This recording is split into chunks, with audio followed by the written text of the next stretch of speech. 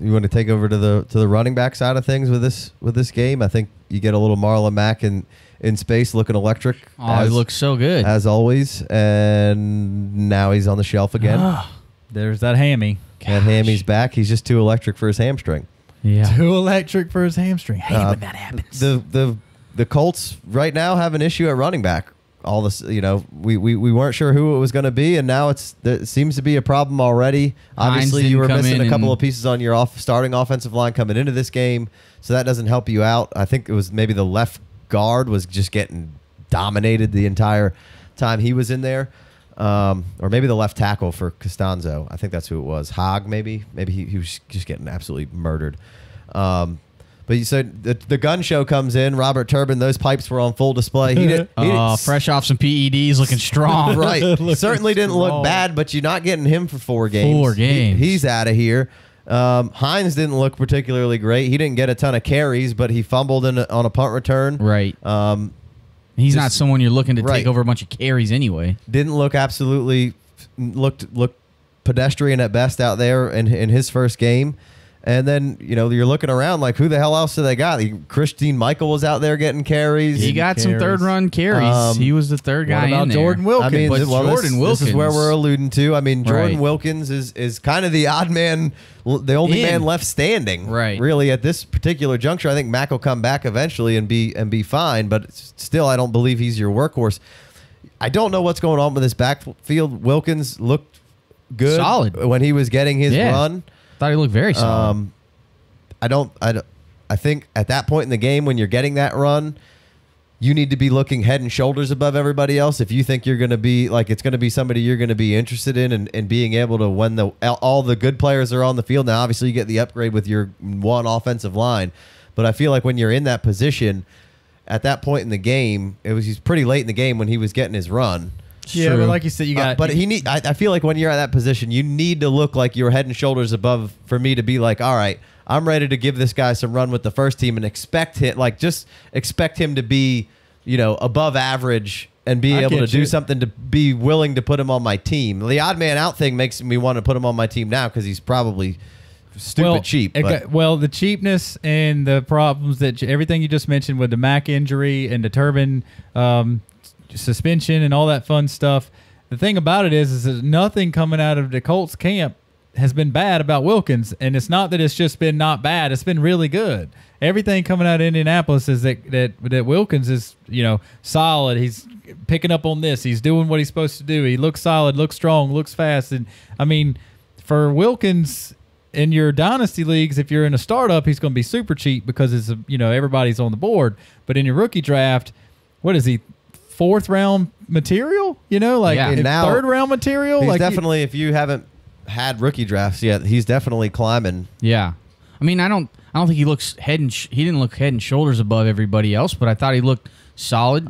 I'm just saying, when you look solid against those guys, when it gets to being game time with the ones and all the ones, your blocking also improves. You're probably right. I know I said that, but I mean, I just don't.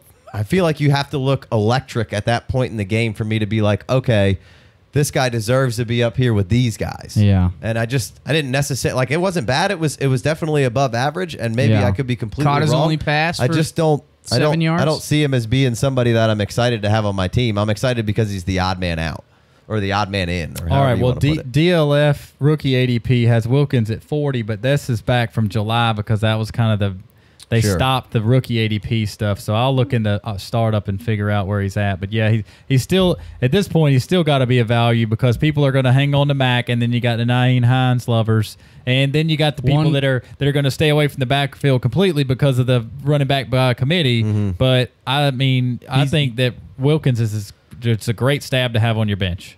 He's 143 in the ADP, right up after Giovanni and before Keelan Cole and Matt Breida and Tyler Lockett. So that's actually higher than I thought it would be. Yeah, you're putting him up there with the Tyler Lockett's and the Keelan Coles. Mm-hmm. People are already taking stabs on him, and that's good because it actually, to have this conversation, it's disrespectful to our listeners if we really think that everybody else isn't already thinking about Jordan Wilkins anyway. Right. Sure. So if you're going to sit here and say, oh, well, he's a good stab, but he's down here at 280 in the ADP, it's not going to be the way it is. reference to what I was saying. Like all those guys you just listed, they've looked electric at times and head and shoulders above everybody else. And you're taking shots on Keelan Cole down in that area. You're taking shots on Tyler Lockett down in that area. You're taking shots on Giovanni Bernard down in that area. Like Jordan Wilkins just hasn't. It's only one preseason game. I can understand that, and I like the fact that he's the only guy standing. But I'm taking shots on those guys. Yeah, for sure. And so, well, let me back up for a second. Back it up. And just to talk about this running back group as a whole, and just we've talked about this once before, and Frank Reich, me and the head coach over there, and seeing what the Eagles did last year, and kind of just using this running back by committee. You don't really know who it's necessarily going to be.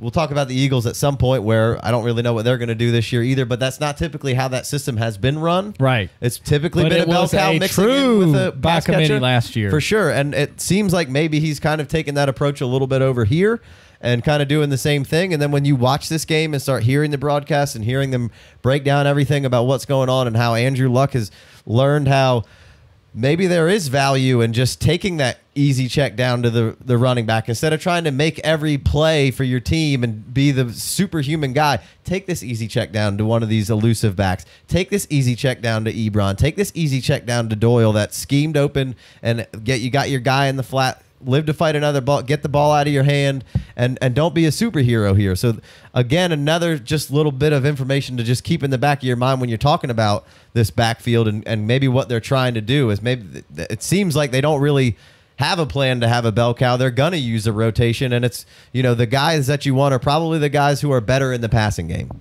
And Turbin is and solid. better in space. Turbin's solid in the passing game, especially pass protection. After 4 games, I can see him being a real factor. If Turbin wasn't suspended, I'm all in on Turbin interested right in now. Turbin. Yeah, And Turbin's the cheapest one out there for sure.